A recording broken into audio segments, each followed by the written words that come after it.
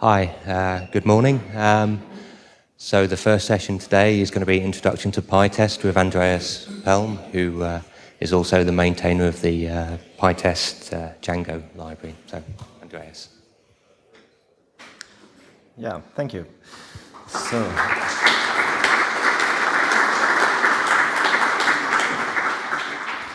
hi. So I work at a place called Personalkollen. We build a time tracking and salary application, and in order to manage that, we write a lot of tests and we use pytest. So today I'm going to try to show you some good things with pytest and how you can make use of that when you write your tests.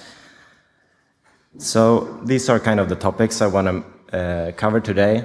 I'm going to show you what pytest is. I'm going to show you how you can write tests with less boilerplate code. I'm going to show some useful plugins and the plugin system of pytest. And I'm also going to discuss how the test discovery is done.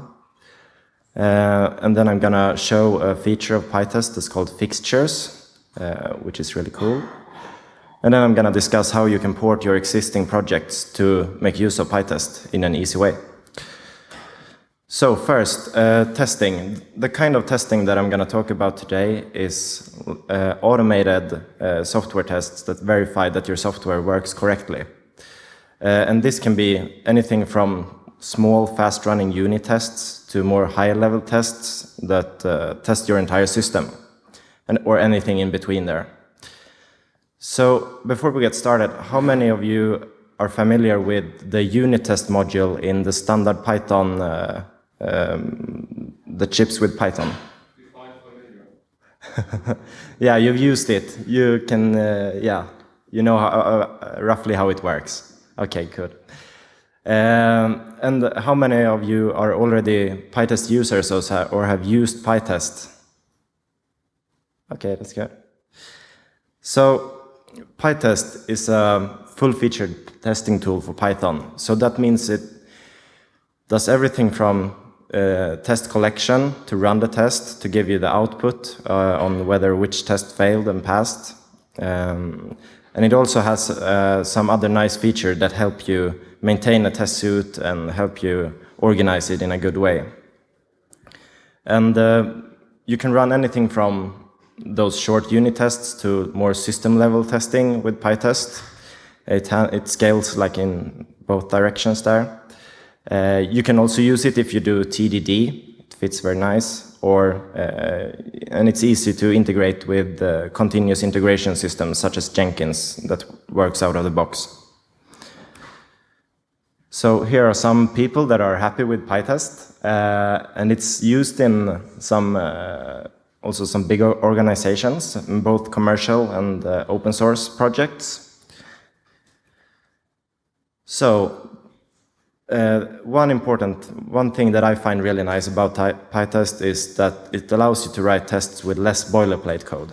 And to show you what I mean by this, I'm going to show you a little demo. So let's see. So I have a test file here, which contains a very, very simple test, and it uses I can make it bigger. Yes, it uses unit tests. So this is probably familiar to most of you. So we basically just make sure that the return value of this function is what we expect it to be. And I can run this with by invoking the unit test module, and it collects the test and runs it. So if I instead use pytest, what we do is we invoke the test suite from the py.test command. So if I run that, it finds the test and it runs it. The output is slightly different, but it's the same thing. So I want you to notice that pytest can run existing unit tests just as they are. But we're going to change this test to make it to show some features of pytest. So the first thing I'm going to change is the assertion. Instead of using assert equal, I'm just going to use the plain assert statement that's built into Python. So I'm changing this and just use the equal operator to make sure that the output is the expected one. And the next thing is that we don't actually longer need to subclass from the unit test case. So we can simply just remove that. And in fact, we don't need to, we're not anymore required to wrap all our test cases in a class. So we can just remove the class too. And since we don't have the test case anymore, we can just remove the unit test import. So this is what we're left with. So let's just save this and run it. So it works the same. I just want to show you what happens if we get a failure. So it's really important that you get useful feedback on your failures when your test does not pass. So let's assume we introduce a bug here, just add some garbage to the output, and we save, and we run the tests again. So what you can see here is that you get a very nice detailed output, and you even get some colors in them that shows you exactly what the wrong value was and where it failed.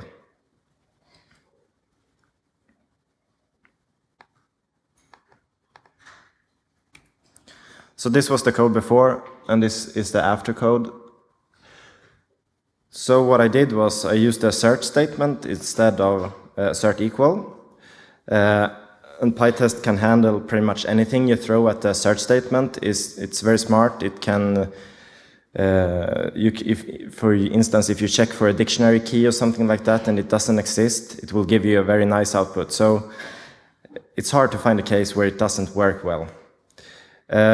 Also, we did not have to subclass from test case anymore, and we didn't have to put our tests in a class at all. But we can still do that if we like. That can be kind of nice to group your tests. And we invoke the test suite by running the py.test command, which collects and runs the tests. So one thing about pytest is it has a very powerful plugin system. So in your own project, you have a lot of hooks into pytest that you can use to customize how tests are collected, how they are picked up, and how they are invoked. And you have the same kind of hooks into pytest in your own project that third-party plugins has access to. So these are some plugins that extend the capabilities of pytest. There are a lot more, but these are probably the most popular ones. The pytest xtest plugin, it provides distributed testing, so you can actually run your tests directly have them distributed to remote machines, or you can run them locally on your own machines in parallel processes to have some nice speed-ups. I'll come back to xtest later. And there's the pytest Django plugin, which helps to integrate with Django and with Django test suites and make them run directly. There's also support for running twisted tests. And there's lots of other plugins. For instance, if you do log capturing, you can install the capture log plugin. So, how to actually run the tests. I showed you in the demo, by just invoking py.test, you run all the tests, and pytest will recursively search all directories to find test files. So this is usually what you do to run your entire test suite. But then you can also limit the tests you run in one invocation by just specifying the file names of the test files that you want to run.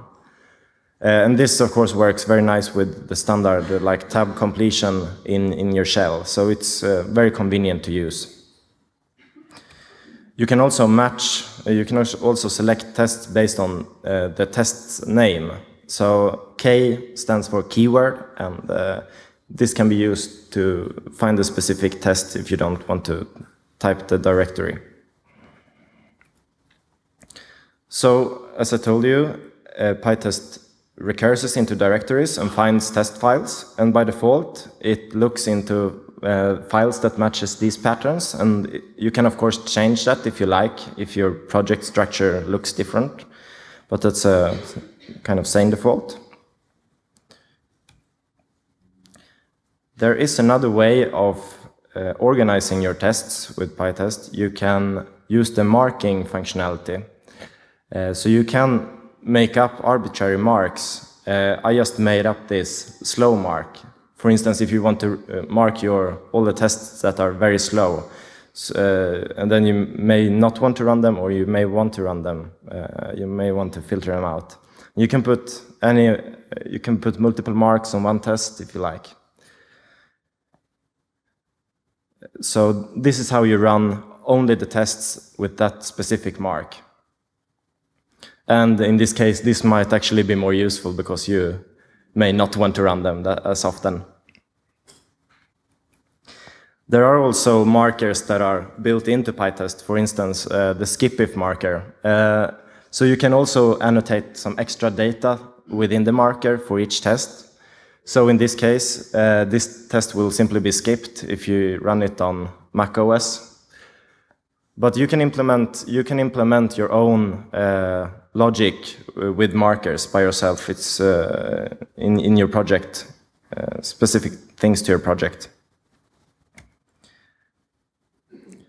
So I'd like to take some time to go a bit into a feature in pytest that is called fixtures.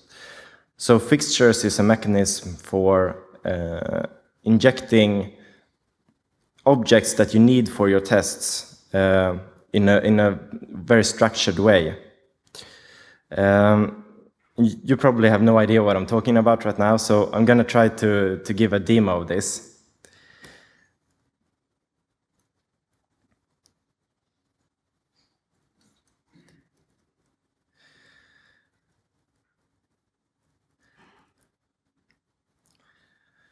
So we have two tests here, which use. Do you know what Selenium is, by the way?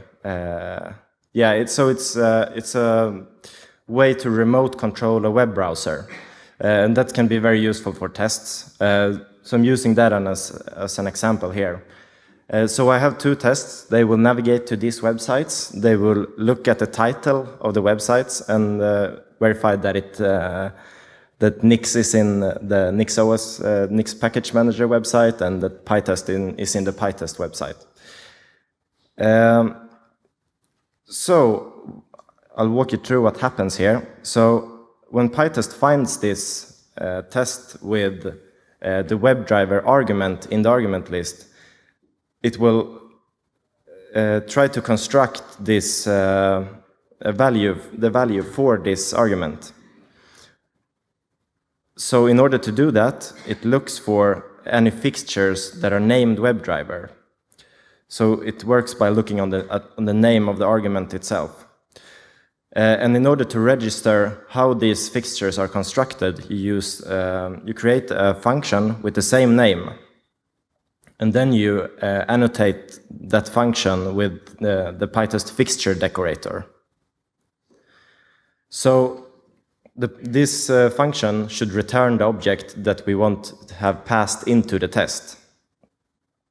So in this instance, I just create a Firefox WebDriver instance, and I also add some code that will run in the process of teardown. When the tests are finished, how to clean up after this test.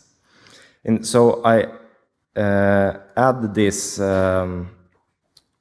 driver quit. It's a method that will be invoked after the test, and then simply return the driver. So this is what happens for the first test, and then for the next test, the same thing will happen. It will be constructed once again and passed in, and then the test will run, and then the WebDriver will quit.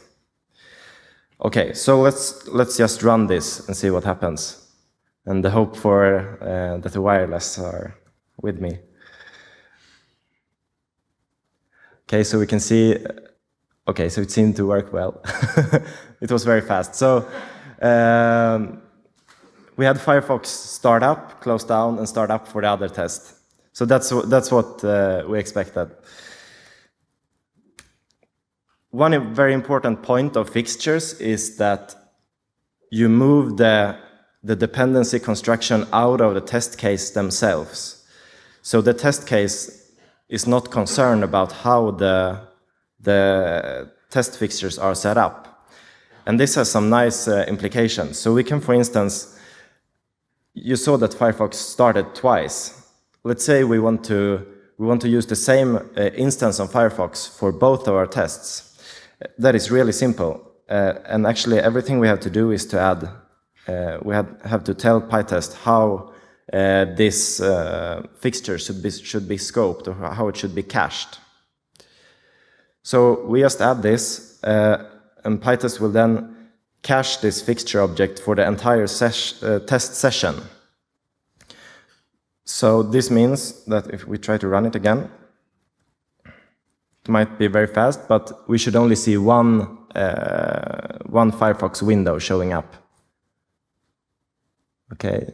Oh yeah, it was very fast.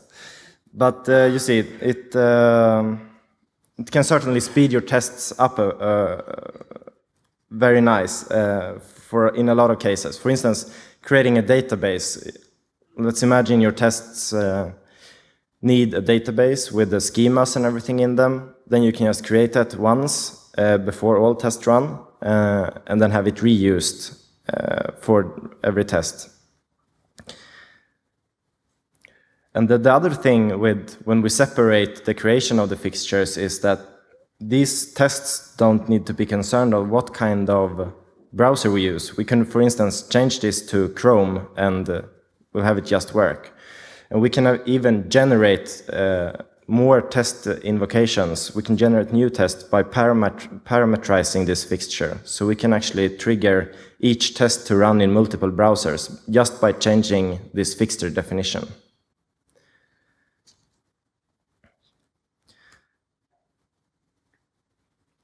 So another thing I want to talk about, I mentioned the pytest xtist plugin earlier. It is a way to run your tests in parallel. So that can give you a very nice speed up, because most people have multi-core machines these days. So the good thing is it's really easy to use it. So if we want to speed up these tests, we can just run them in parallel. So I already installed the pytest xtist plugin. So if we specify -n, we can instruct pytest to run these parallel. So I just start two processes now, and this will probably be very fast, but let's see if we can. Yeah, there are two Firefox browsers at the same time. So these tests now ran in parallel. So that's a very easy way to speed up the runtime of your test suite. You just install pytest xtist and you run it with -n2, for instance. So my own test suite, it usually takes about 2 minutes to run, and when I run it on my machine with in 4 processes, it's about 30 seconds. So it can give you very nice speed ups.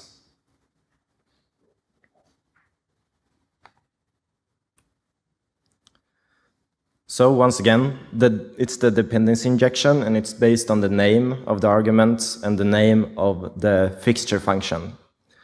That's how they map together and how they are found. One question about pictures. You can change you can set different pictures in the same file and use different pictures at the same time. For example, you can define a picture for Firefox and another for Chrome, for example, and make them run sequentially, first for Firefox and then for Chrome. Yes. So in this case, if you want to have both Firefox and Chrome run, you specify the implementation of this fixture itself. So you instruct. I don't have time to show you that now, but you can tell pytest to, for each time a test needs this fixture, invoke it twice, once with Firefox and once with Chrome. And you can also use multiple fixtures. Just add more fixtures to the argument list of other. You might want to have a database. You might want to have access to something else too, or just another object. So you can use multiple fixtures in the argument list.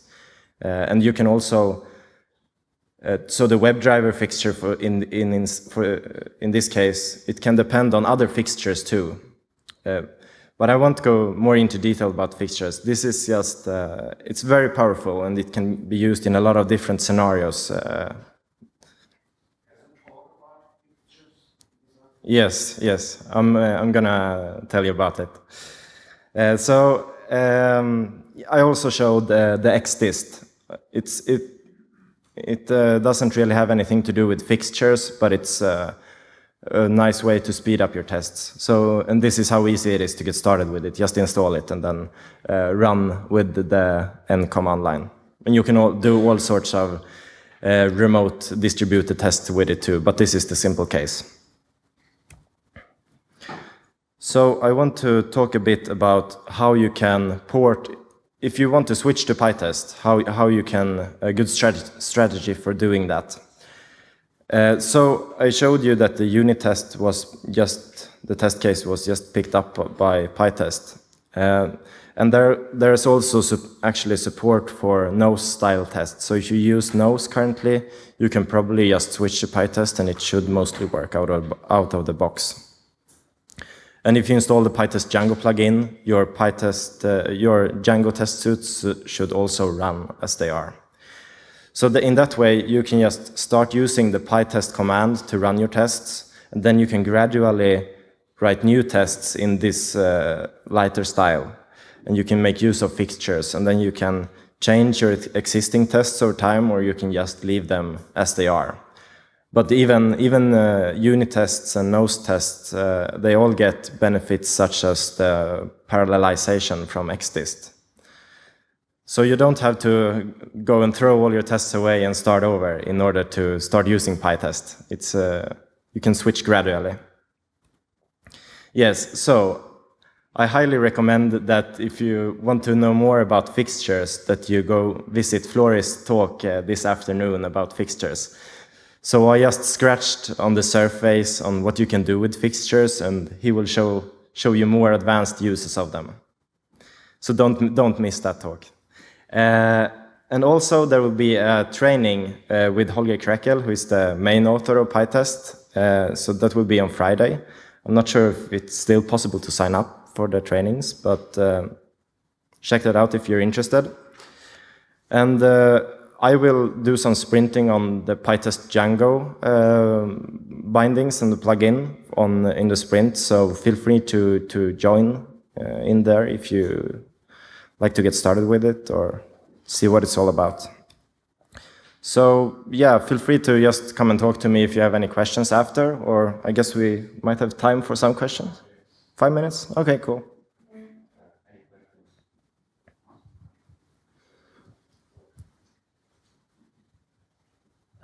Where you started to discuss fixtures, where does the request argument come from? Oh yeah, that's a good question. So the request argument, it is a special fixture that you can use to get information. You can introspect the surroundings. You can get, for instance, if you need access to a command line argument from within a fixture, it's available on the request object. So you can leave it out in the fixture definition if you like, if you don't have any use for it. But it provides access to pytest basically, so that you can communicate with it. So it's a special fixture that gets passed into this fixture. More questions?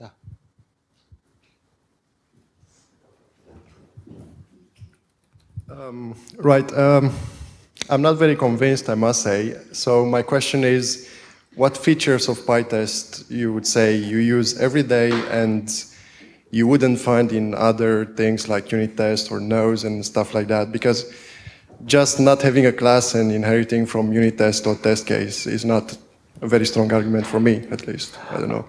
I would say that the fixtures is the really unique feature, and it's hard to show you how powerful they are in this short time. But you can combine them in different way and combine the caching and the scoping of them, and you can parameterize them, and you can really have a very good structure of how your tests are invoked. So I would say that is the absolutely biggest like feature of pytest if you compare it to other frameworks.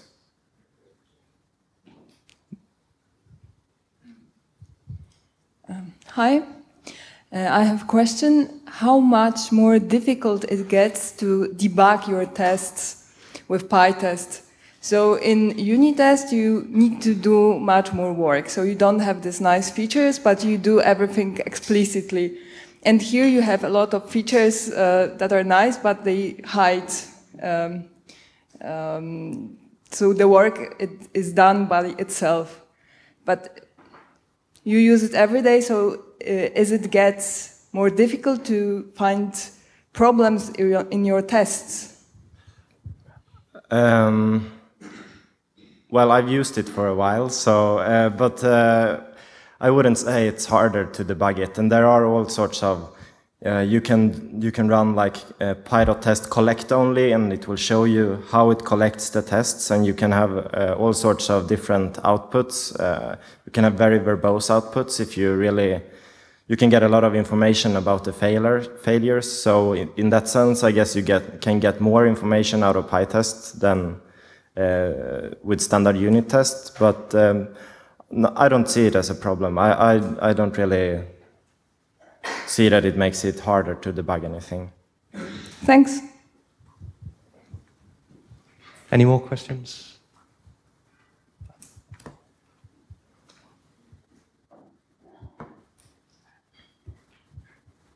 So I've used pytest a little bit recently, and one of the problems I've found with it is the test discovery. So it's one of the advantages that you don't need a lot of kind of info in your class for it to find the tests. But if there's something wrong, like one of the examples is I had a mock.patch on the test, but I missed out the T in patch, and it couldn't find the test. So it wasn't running, and I didn't realise that it wasn't running. Is there anything where you can find out tests that haven't run? Well, it should run tests that are mocked. Use the mock decorator, or yeah, it was just because I had a mistake in it though, so I had misspelled patch, so it hadn't found it, but I didn't realise that it hadn't run. Oh, okay. Because I didn't check every kind of test. You should. I think you should have gotten an exception then, an error if you misspelled the patch decorator or something like that. It should have failed during the collection phase. Yeah, there was nothing. Yeah, it didn't even try to run. Oh, okay. Right. I'm not sure in that particular case, but if there are errors during like importing things or standard errors like that, they should be shown. Yeah. Okay.